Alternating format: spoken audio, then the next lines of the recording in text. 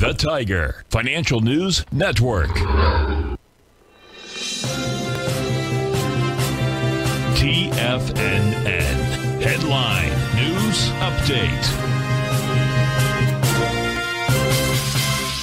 Good morning, folks. Steve Rhodes coming to you live from the shores of sunny Delray Beach, Florida. This is your 9 a.m. update, and currently got a mixed bag out here. You got the Dow futures up 25. The NASDAQ are off 45. You've got the ES off 2. The Russell is up 30 cents out there. Over in Asia last night, a mixed bag. The Shanghai was off 12 points, and the Nikkei up 96. The Hang Seng up 109. Both the DAX and the FTSE are trading higher. They're up by 110 and 33 points, respectively. Gold having a big move this morning. It's up 1.5%, $26, trading out at 18.08. Silver up 1 7/10%. That's 42 cents. That's trading at 24.59. Light sweet crude up 73 pennies. Natural gas up 18 cents. So what's all that mean?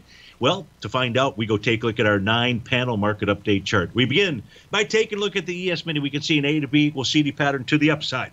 Unless a bearish reversal candle forms, price should go target its next C to D price projection level, and that's at 45.78.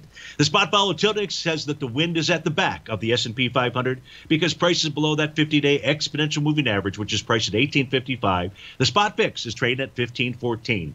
If we take a look at the NQ out here, it too is an A to B equals CD pattern. However, it has formed a new resistance level. That resistance level, and also a support area, but the resistance level is going to be 15,483. If price closes above that, you're going to see a move to 15,602. If price doesn't close above that, well, it could seek support, and that's between 15,214 and 15,304.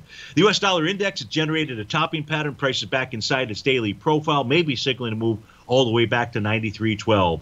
Gold, if gold can close above 1801.60. Don't get ahead of yourself, Stevie.